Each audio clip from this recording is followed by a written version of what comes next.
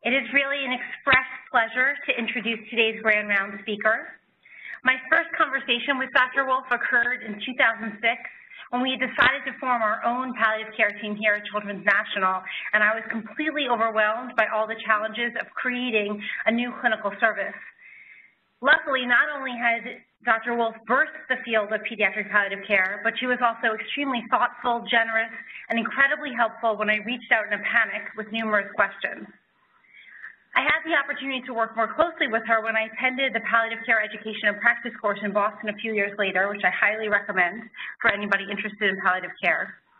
I think it's safe to say that a great deal of how the PANDA team today came to be is a reflection of the influence of Dr. Wolfe, both in the guidance she gave to me personally and also in the leadership that she offered to the field of pediatric palliative care, which is a field that she really pioneered. Dr. Wolfe originally comes from Montreal, and her undergraduate degree was in psychology from McGill University. The rest of her career has really been in Boston and the Harvard system, where she attended medical school, did a pediatrics residency and a chief residency, a pediatric hematology oncology fellowship, a master's in public health, and fellowships in health services, research, and medical ethics. It's exhausting just describing it all. Dr. Wolfe has been an incredible force in her career to date, and it's almost impossible to describe her impact in just the few minutes that I have. Her groundbreaking research on understanding the symptoms that children with advanced care experience really began the pediatric palliative care movement and has continued to push the field forward. It's allowed us to continue to work harder to reduce suffering for all children with cancer and with really any serious illness.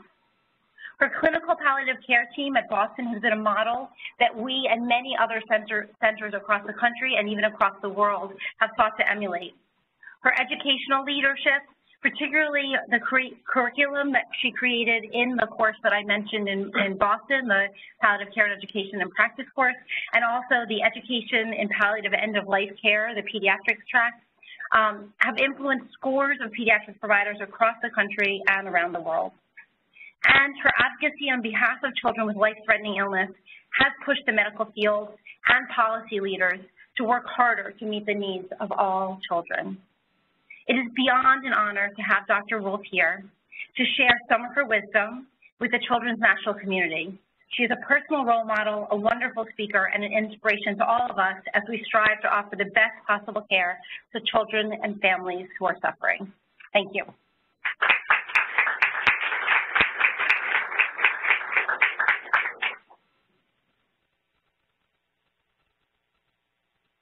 Okay, good morning, everyone, and thank you for that incredible introduction. I'll add that nothing happens without teamwork, and I have been blessed with working with amazing partners and mentees. I will say that it's been a privilege to have worked together with Pam, for example, and many, many others, and so you know, it's unusual in childbirth, but like, you know, the field of pediatric palliative care came from a lot of people, not just one mother.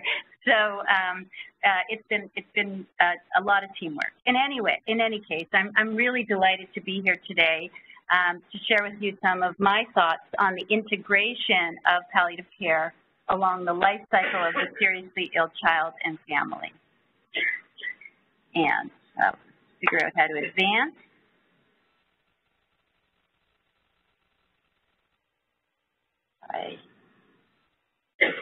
There we go. I have nothing to disclose, except again that it's great to be here, and that anything I say today comes from a lot of wise minds that have had the privilege to work together with. So, what I'd like to share with you today is this concept of integration. To integrate means to combine one thing with another so that they become whole. And that is a fundamental principle of pediatric palliative care. My objectives today are to describe the approach to pediatric palliative care integration early in the care of children with serious illness, to explain how pediatric palliative care involves integrated care directed at the physical, emotional, social, and spiritual needs of the child and family, delivered by an integrated team, and at times in collaboration with a specialty pediatric palliative care team, and to evaluate whether pediatric palliative care integration improves outcomes. And throughout this talk, I'm going to share with you Mary's story. Mary has traveled with me to many of my lectures, and she and her family have given permission for us to talk about her in the context of this talk. And I feel like she's sort of right here over my shoulder every time I talk about pediatric palliative care. So when Mary was 6 years old, she was diagnosed with a central nervous system low-grade glioma. She lived in rural New Hampshire. We were caring for her in Boston with her parents and her 8-year-old sister. She was a very upbeat child and loved school and friends. And so I ask you, in this context, does Mary need palliative care? I've seen some nodding. Do you want to, I'm going to pick on you because you nodded so early on. Do you want to share with me why?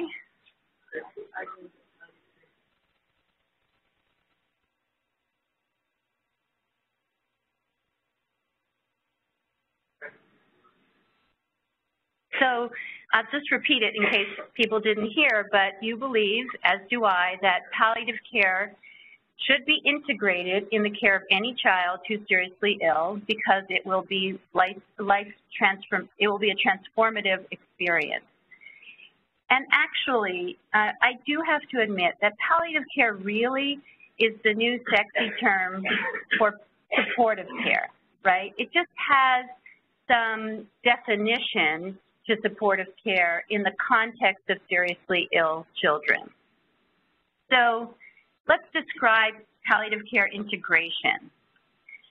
The World Health Organization defines palliative care as an approach that improves the quality of life of patients and their families facing the problems associated with life-threatening illness through the prevention, and relief of suffering by means of early identification and impeccable assessment and treatment of pain and other problems, physical, psychosocial, and spiritual. So, of course, in the context of being diagnosed with a brain tumor, you need this kind of care. Everybody needs this kind of care. And as we describe palliative care, it's an approach, it's a philosophy of care. It's not, and this is like the main point of my talk, it is not a phase of care. So we have to let go of this this problem of the child is now receiving palliative care. That doesn't work anymore because it's a very dated concept of what palliative care is. And it also, as you can imagine, sends the unintended message that there's no hope for cure. Palliative care is an approach to care, a philosophy of care. It's an individualized blending of care directed at the underlying illness and the physical, emotional, social, and spiritual needs of the child and family with continuous reevaluation and adjustment. End-of-life care, in my opinion, is a phase of care. And I think we have permission at times to say that a child is receiving end-of-life care. Not everyone who receives an integrated approach to care, a philosophical approach that's consistent with the values of palliative care, reaches end-of-life, thankfully. End-of-life care is when we're almost certain that a child is not going to survive. And that could be moments, for example, when we've made a loving decision together with a family to discontinue a ventilator for a child who's in the ICU. At that time, from the time we choose that discontinuation, that child is facing the end of their life. Sometimes that child even surprises us during that phase and continues to breathe on their own. So we don't know, for example, with absolute certainty that every child we think is going to die is actually going to die. And then, of course, bereavement care starts well before end of life, because we know from lots of data that what we do before the child dies makes the world a difference in terms of the well-being of the family and community beyond the death of the child. And I'll end by saying what parents have taught us and what we are embracing through this integrated approach is that it's okay to hope for cure, life extension, and a miracle up until the last breath of your child. You do not have to take that away from parents in order for them to get that their child will not survive. And parents have also taught us that they hope for their child's comfort, well-being, and meaning in life at the same time. So there's no more either or. That's what we're getting rid of forever, okay? And what is this period of time? What is this period of time? What is the most challenging force that affects families during this period of time? Well, my feeling is, and this is where this sort of philosophy of palliative care takes on a different edge than general supportive care. What this is all about is that it's a period of uncertainty, okay? If a child has an ear infection, there's some uncertainty as to what the outcome will be with the best medical practice. But when a child has a life-threatening serious illness, we're aiming for that child to live as long as possible, hopefully well into adulthood, but we just don't know. And despite all our prognostic capabilities, which are very poor, we can't tell anyone with certainty which child with acute lymphoblastic leukemia will be in the 85% and which child will be in the 15%. And when we don't know that, families don't know that, and so no matter how small that chance is that that child won't survive, it's a period of huge uncertainty, and we just need to accept that. So when we take care of a child like Mary, the whole way in which we approach care is that it's guided by goals of care. And I'm going to give you a few ways in which we uncover goals of care in our palliative approach. But in my experience, what happens is that there are three general buckets that families and teams fall into. One bucket, and this is likely to be the approach that we would take with Mary at the very beginning, that we are aiming for Mary to live as long as possible. Leave no stone unturned. There's a bigger bucket, especially when an illness is even more serious, where families are aiming for their child to live as long as possible and as well as possible. And then that end of life care period is when families hope that their child lives as comfortably as possible. Notice a few things. It's all about how you're living, okay, with whatever the goal is. And I don't use the word cure. This is something that people don't always agree with me, and we can have a conversation about this at any point. But I think especially in oncology, we have this paradigm of cure or not. And I get it. I'm an oncologist by training. But the problem is that no matter what we do for that particular child, there are other outcomes that are associated with the care of a child with cancer. They're never going to be the same child that they were before they were diagnosed. And if we sort of create a paradigm of cure as the vocabulary that we emphasize in the care of these patients, we set up expectations really for going back to the way it was before. And I feel that that's a false expectation. But we are aiming that that child live as long as possible, like we hope for ourselves and we hope for our own loved ones, no matter what we face down the road. In any case, so when we're thinking about the palliative approach to a child who is facing a serious illness, and they have a problem, a symptom, everything falls out from the goals of care. So once we've identified how we're going to take care of this child, we think of any problem that arises, we always think about what the differential diagnosis is going to be. Say it's severe pain, always, right? When we assess that child, the way in which we assess may vary with what our goals are.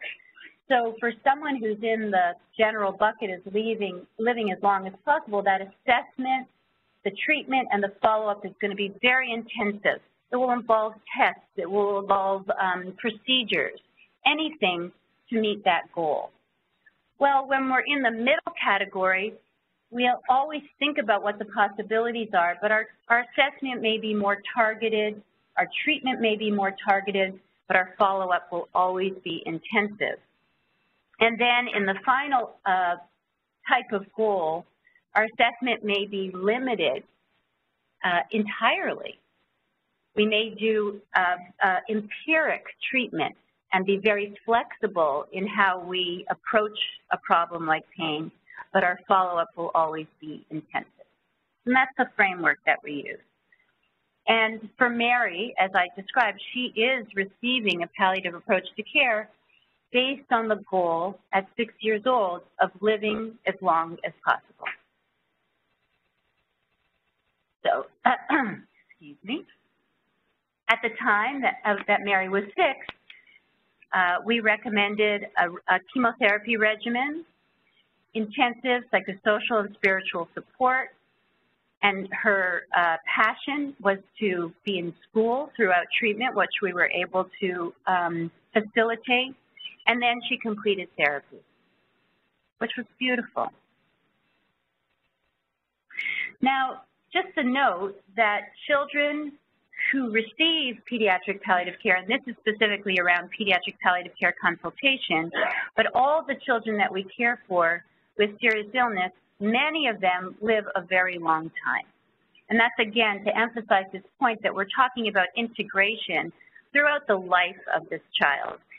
In this study, which was led by Chris Feutner, this was a study of pediatric palliative care programs in 6 big programs around the country.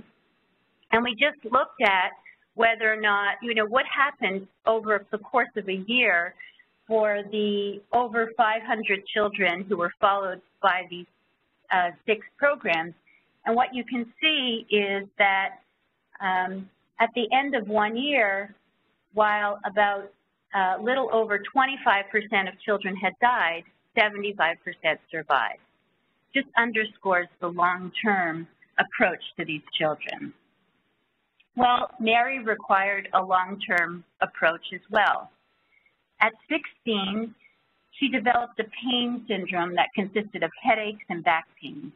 And she had undergone many evaluations. Clearly, it was at the forefront of her mind that she may have relapsed.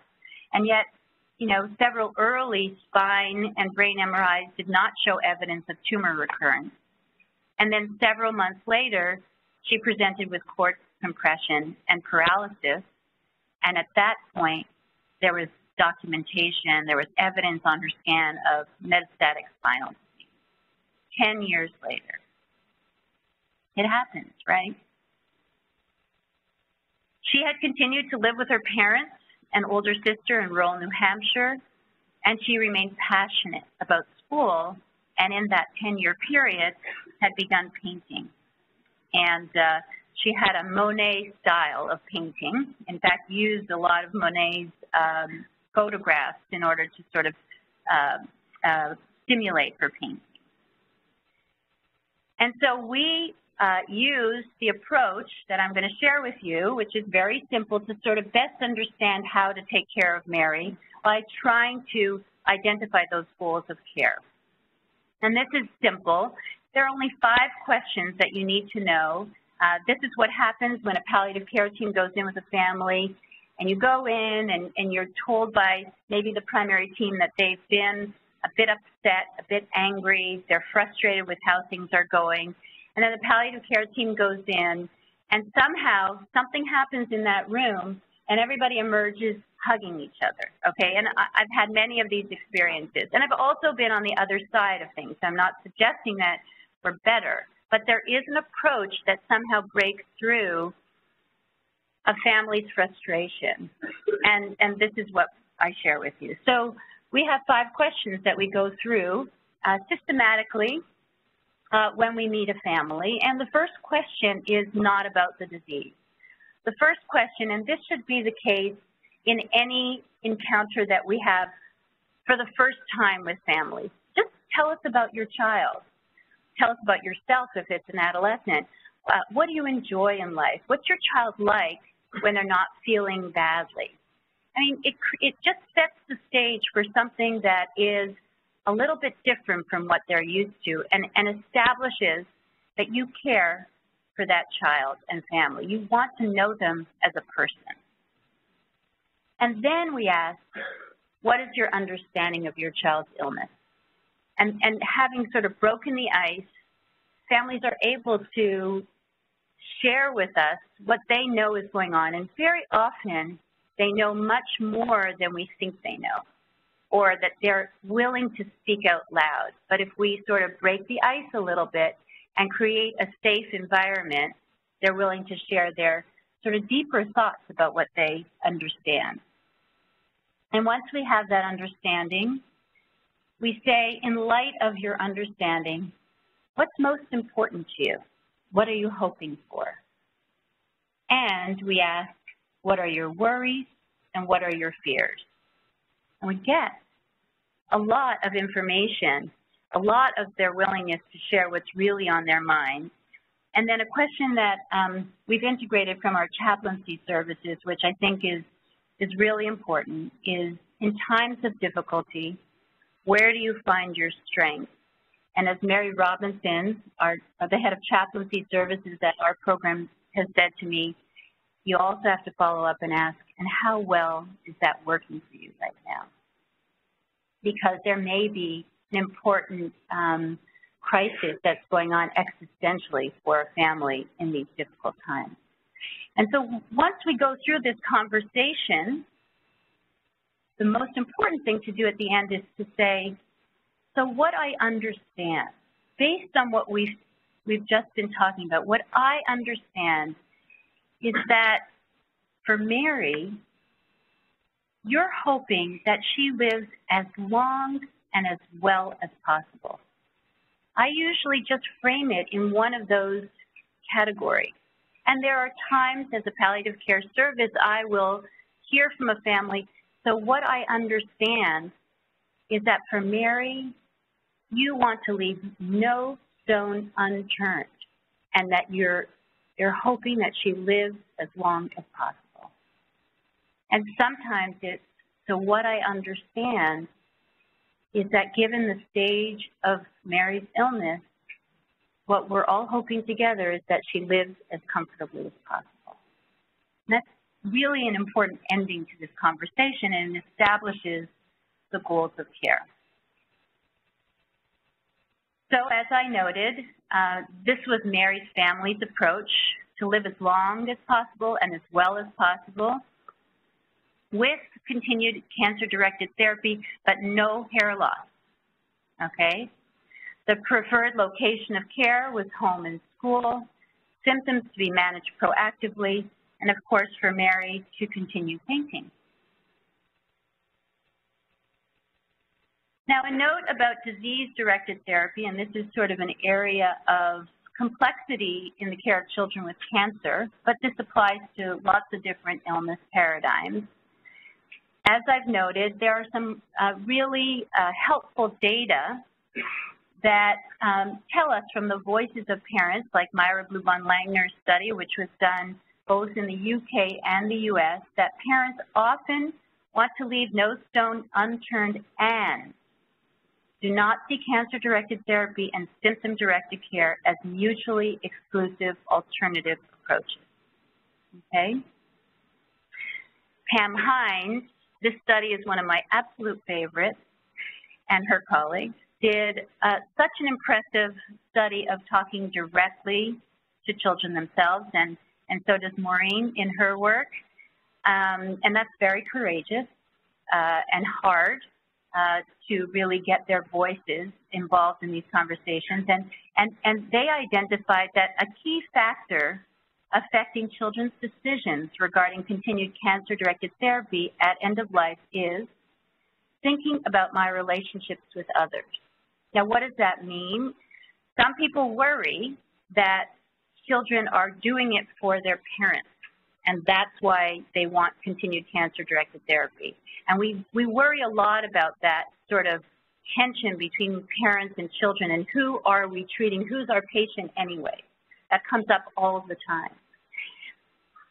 I take it a little bit differently. I see children existing in the context of their families, and that family wholeness is as important to the child as it is to the parent, and that it's okay so long as we're attending to all the other elements of care for a child to be willing to try a cancer-directed therapy because it's what their parents wish for. And we could talk about that a lot as well. And I have a little bit of data from my own work that kind of underscores that. We, and I'll tell you a little bit about this study, did a study where we had children report themselves on their symptoms and quality of life. And then we looked at, in this particular analysis, at end of life, so these were amongst the cohort of kids that just filled out those surveys in the last 12 weeks of life. And we looked at their psychological well-being and what was going on for them from a cancer-directed therapy perspective. And what we found is an association, which is just an exploratory opportunity for future research, that children who had continued mild cancer-directed therapy at end of life had higher psychological well-being scores. So perhaps there's their own benefit, especially in adolescence, for knowing that they're continuing to try something. So we have to sort of get away from, in my opinion, the fight over whether or not to continue cancer-directed therapy. Let's let go of that, and let's embrace the whole child.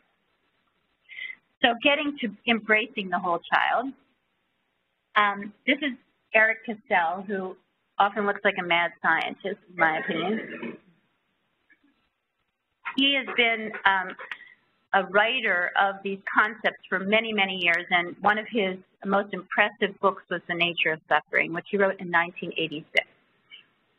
And he says, suffering is a specific state of distress that occurs when the intactness or integrity of the person is threatened or disrupted. It lasts until the threat is gone or integrity is restored. And the meanings and the fear are personal and individual, so that even if two patients have the same symptoms, their suffering would be different, right?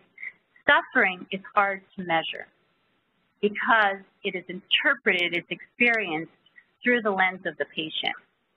And so it's even more complicated in pediatrics when we have patients who can't express themselves. So we've taken Eric's frame and have used that, taken his words and used that as to develop a framework for our research program. So if we think about integrity in pediatrics, we think about the integrity of the family, which involves the parents, the siblings, and the patient. You'll see that word in a second. The animation's a little off. And then there's a life-threatening illness, a serious illness, and what happens is that, you know, using Eric's words, there are visible threats, like the diagnosis of the cancer or cystic fibrosis, and some of the physical symptoms that we can see very clearly. And then there are all these invisible threats to the integrity of that family. Of course, the disruptions from normal life, emotional symptoms that we don't always elicit, existential concerns, and sociodemographic concerns.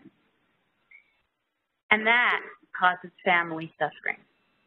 So it's our job to use targeted interventions like intensive symptom treatment approaches and global interventions And communication, by the way, is one of the most important interventions in easing suffering. Screening, resilience training, sometimes a palliative care consultation. Those are the interventions that are more global.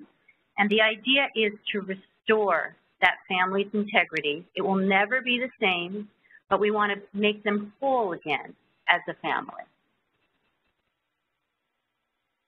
So, as I mentioned, sort of to try and chip away at some of these aspects of this framework, we've been doing some research to sort of see how children's experiences are reflected in this framework. And one study, again, is the PediQuest study. And this is where children themselves reported on their quality of life when they had advanced cancer. And when I say advanced cancer in this study, it was simply cancer that had advanced beyond initial treatment. So beyond initial treatment meant the first relapse of leukemia or a solid tumor that had recurred. So these are not children at that other end of the spectrum.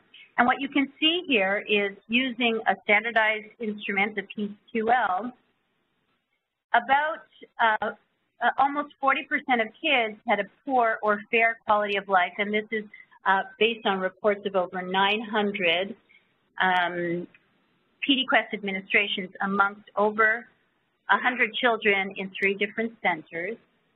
Their physical quality of life, remember the domain that we can sometimes see a little bit more, was even higher. And I think this is really interesting when it comes to school, which is really the work of childhood, where children need to be. Their quality of life was fairly poor as well. And the question is, you know, what drives quality of life in pediatric oncology? And the factor that we found to be most important, most closely associated with quality of life outcomes are those symptoms that we were talking about. So this is an analysis that was done by Abby Rosenberg, who's one of my mentees. And she looked at quality of life scores and how different distressing symptoms impacted on those scores going up and down. And of course, all these different types of symptoms that made up, this is using the Memorial Symptom Assessment Scale, which is developmentally adapted, were associated with distress from symptoms were associated with decreases in quality of life. And this is the report of the children themselves with regard to the symptoms and the distress that they were experiencing from those symptoms, with pain and fatigue being the most commonly reported symptoms by children themselves, resulting in a high degree of distress.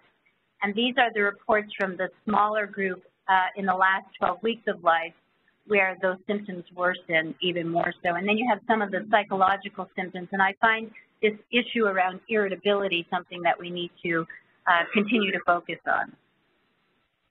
This is from the cohort study that I had mentioned earlier, looking at symptoms in children with non-cancer diagnosis. And again, the full array of symptoms that we could think about affect these children as well. And as we know full well, that children with all kinds of serious illness are use technology to live well. I reframed highly dependent on, just so that you know, with a majority benefiting from a feeding tube, but a high proportion with tracheostomy, other forms of ventilation, and ventilation support in place as well. And this is an illustration that could only be created by the one and only Chris Feutner, which shows you the drugs received by patients receiving palliative care. The larger circles, like acetaminophen, these are the symptom-relieving medications, are the more common ones. The darker ones are used closer to end of life, like morphine.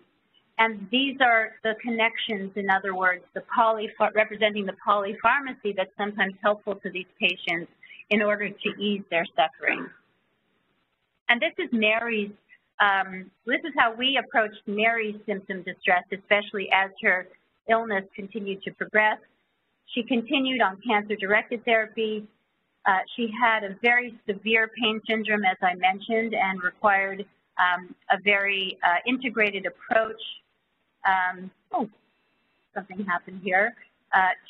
We used methylphenidate for her fatigue, her GI distress, anxiety, difficulty sleeping, and of course integrated massage, Reiki, prayer, also that she could continue painting.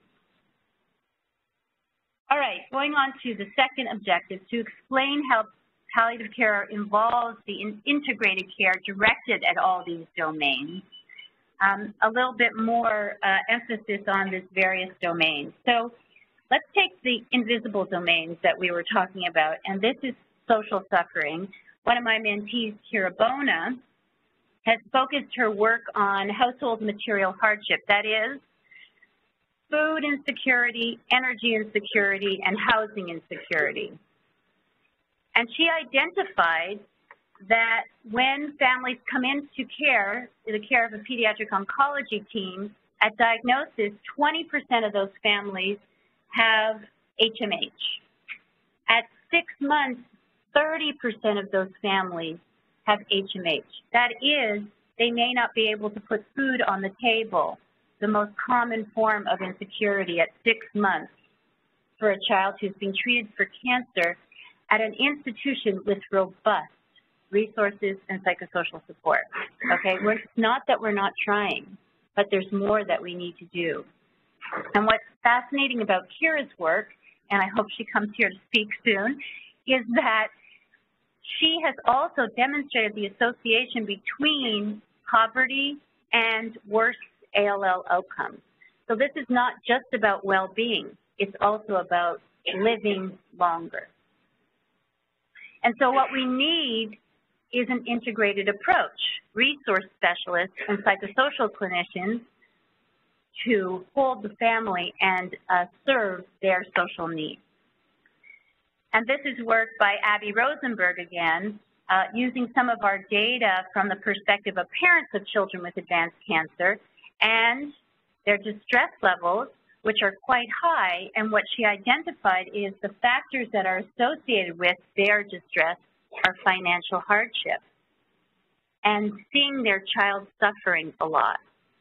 And importantly, that distress goes down when a communication approach allows them to have goals aligned with prognostic understanding.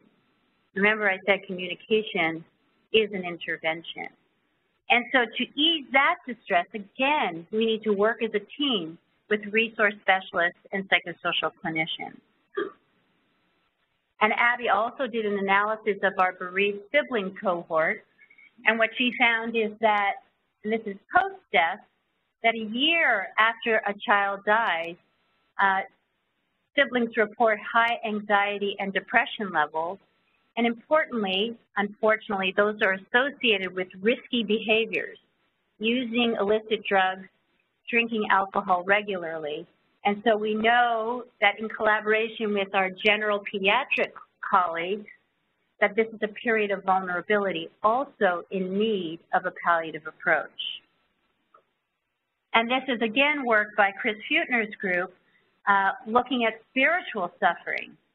In this study, of course, we know this very well, most parents of children receiving pediatric palliative care feel that religion, spirituality, or life philosophy is important in helping them deal with tough times, and yet there are existential crises, difficulties that lead to feelings of rejecting that source of support. And so, of course, we need chaplains involved in the team as well. And just a note about primary versus subspecialty palliative care here. Primary palliative care is what we all do every day when we take care of seriously ill patients on the wards, as residents and nurses at the bedside, and in the ICU. And we need to ensure that all of us as clinicians in that setting have the qualifications and the knowledge, skills, and behaviors to be able to deliver that on the front line.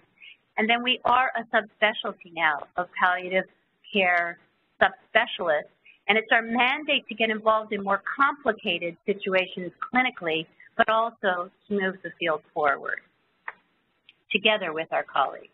And so this is Mary's interdisciplinary team. And I will tell you, it definitely took a village to take care of Mary, especially as her disease progressed. With her primary palliative care team, our subspecialty palliative care team got involved as well. And Mary ended up spending her final days in the hospital, and the reason for that was that because of her location of rural New Hampshire and the intensity of her symptom support, she could not actually transition to the community because we weren't able to mobilize the resources where she was living. But she spent her final days in we have a few of these rooms called comfort corners, and her mother, Wanda, said, to me, the comfort corner was beyond words in our last days with Mary. To have the safety of the hospital, the doctors, nurses, all caregivers, and Father and me, and for all of us to be with her until the end was the ultimate blessing. And of course, her community was able to come down to her. So, does all of this make a difference, okay? It sounds good, it sounds like the right thing to do, but the question is, does integrated care actually make a difference? Well, we're trying to uncover the data, okay? We're trying to look at this empirically, and we still have a ways to go, but I'll share with you some data that's emerging. And one is sort of thinking about that PediQuest study.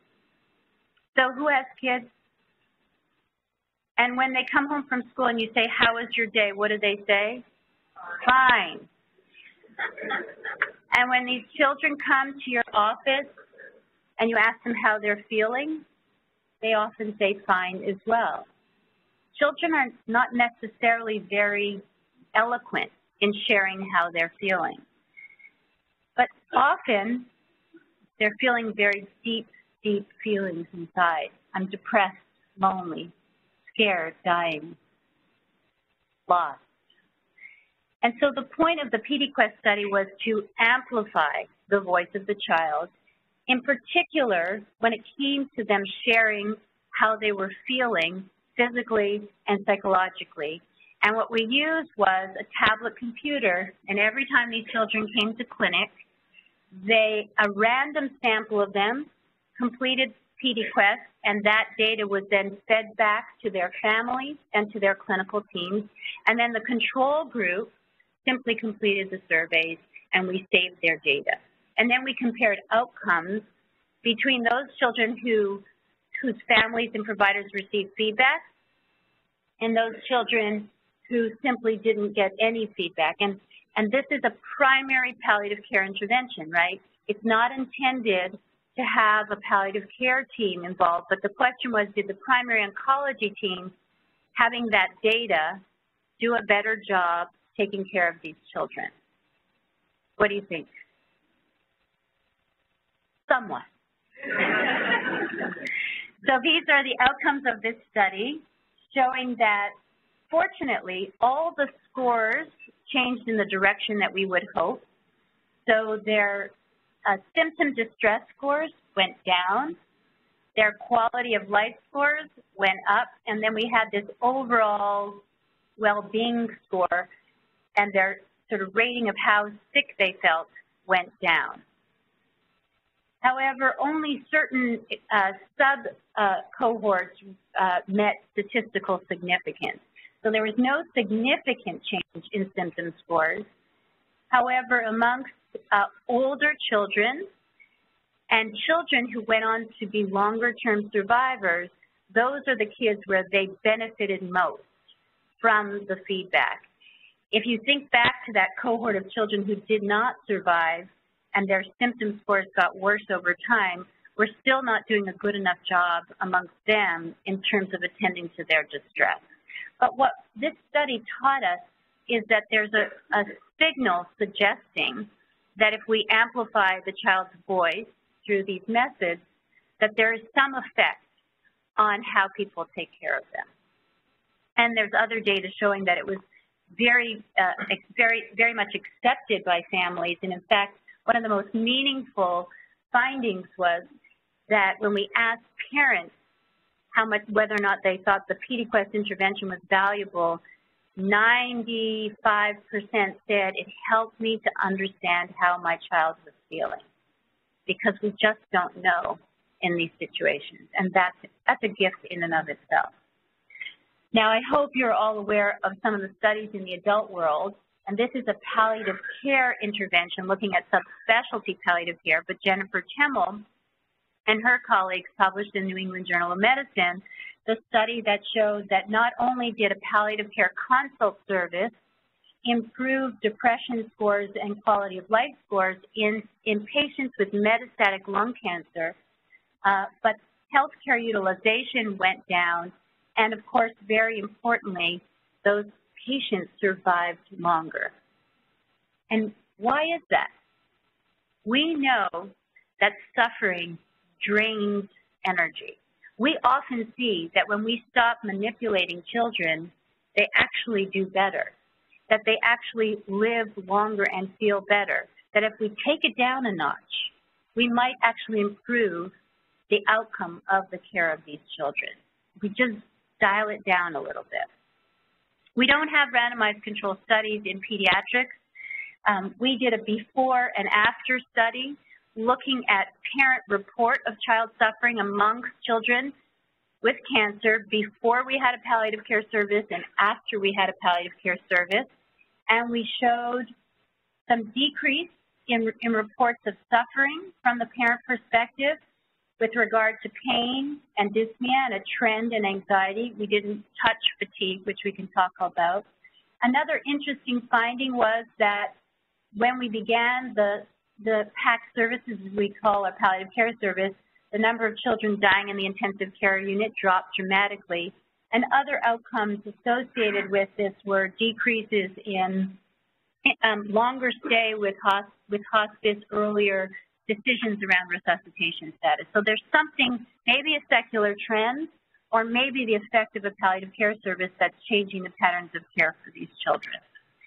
And then there are emerging data, again, showing that children receiving palliative care consultation in the context of oncology have more fun and have experiences that add meaning to life. And those families receiving palliative care compared to those who don't report improved communication, and children receiving palliative care have shorter hospitalizations and fewer emergency department visits. So we're starting to collect the evidence to suggest that either a primary palliative care approach and together with perhaps a subspecialty approach changes the experience of these children and their families. And maybe, though we don't have the data, maybe even improves the length of their life. So I want to close by sharing with you something else that Mary gave us as a gift. So she was passionate, as you see, about painting, and she was passionate about school and teaching and giving back. And she and her family consented to an autopsy. And the pathologist who did her autopsy, Hannah Kinney, takes her job very seriously. She had never met Mary, but she read through her medical record with from cover to cover as she was evaluating her brain. And she's also a poet. And Mary's story inspired her to write a poem that I want to share with you right now. So it's called In Honor of Mary.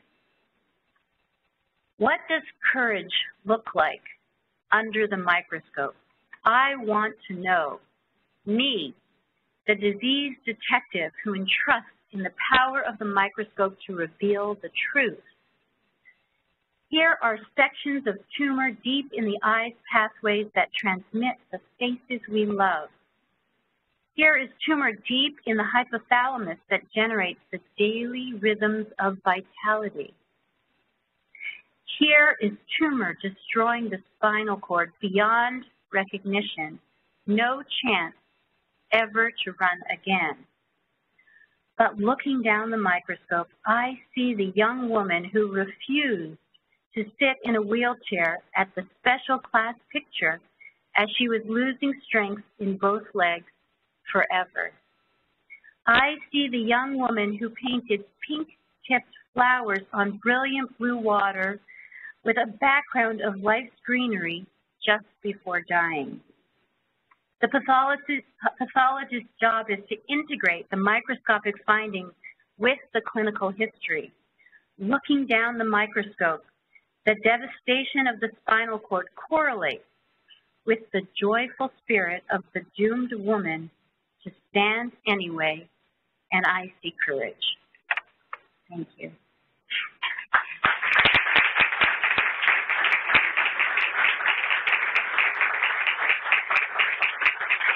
I'm happy to answer any questions. Thank you. That was a wonderful, wonderful lecture and a very important message. I wonder if you could speak a little further about what we know about the effect of palliative care on the families. We know that when you have chronic illnesses and they last for a year or two, it leads to divorce, it leads to all sorts of havoc to the family, to the siblings. Have there been studies done looking at the effect of palliative care on mitigating those outcomes? I have a feeling that every question is going to inspire me to inspire you to become an investigator in this field. There's so many important questions to answer about that. And I will say one thing, and this is some work that a lot of people are doing, and I know the work especially of Abby Rosenberg, because what we want to uncover, right, is some families are destroyed by the experience in various different ways, and some families are resilient. And we want to be able to package, take that resilience and figure out what it is and give it to other families who don't come by it as naturally. And so what her work is focusing on is sort of finding and building resilience in families as they enter into the cancer experience, focusing on both the child and the parents with the hope and hypothesis that they will emerge stronger. And there are some, sort of very basic tools, for example, that people have used, especially in the psychosocial oncology arena, helping parents with problem solving, right? So if you don't have that skill to begin with, as an example, chaos emerges. But if you try and teach skills early on in the course, we may see different outcomes much more long-term. And so what we do early on, I think, as we embrace these families is really important. And there's lots of work going on in that arena. I'll say one other thing, though, that the data about divorces is a bit, our perception of that is a bit skewed, and that there was one study, and I'm not up on the literature, a while back that showed actually a majority of families stayed intact as they emerged from the loss of any kind of child, any kind of loss from any illness. And I think that's because sometimes, and we know, again, from other people's work, that this can be a place where families find connection and growth. And it's those who don't that we need to sort of figure out how to better support. Oh, wonderful grand rounds. Thank you. Just extraordinary lecture. Congratulations.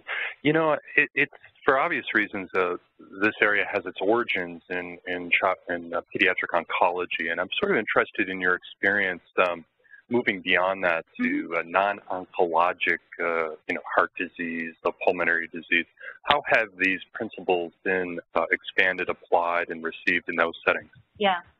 So I think that, again, from an outcomes perspective, I don't think we have a lot of data in terms of the effect of palliative care integration into other serious childhood illnesses.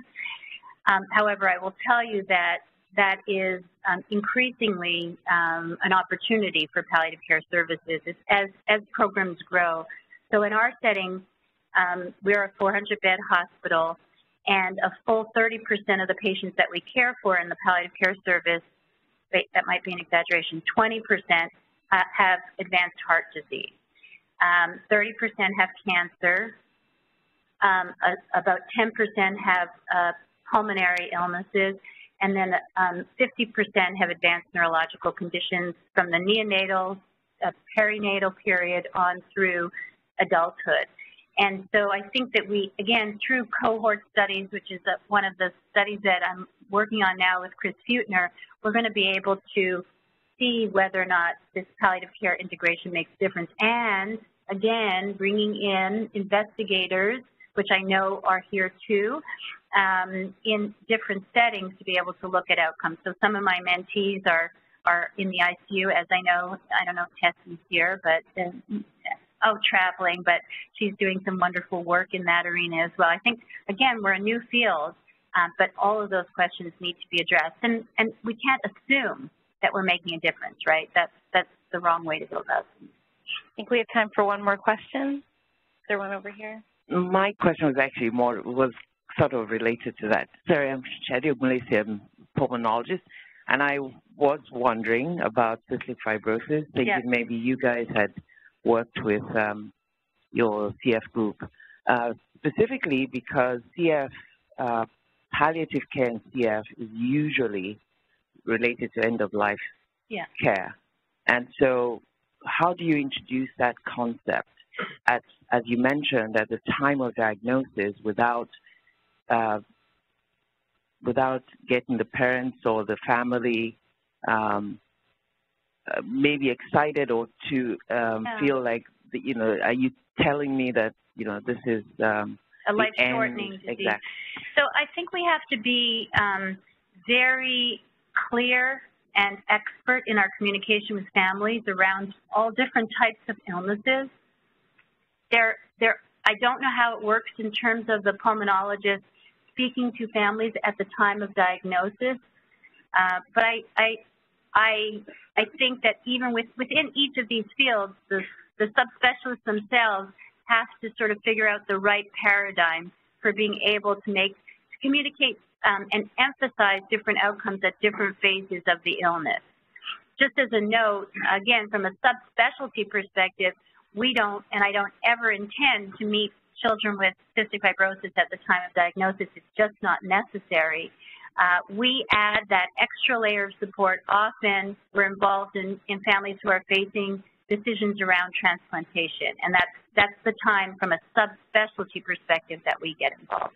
But I agree that there's a communication sort of trajectory that we need to think about for all of these families. Thank you very much.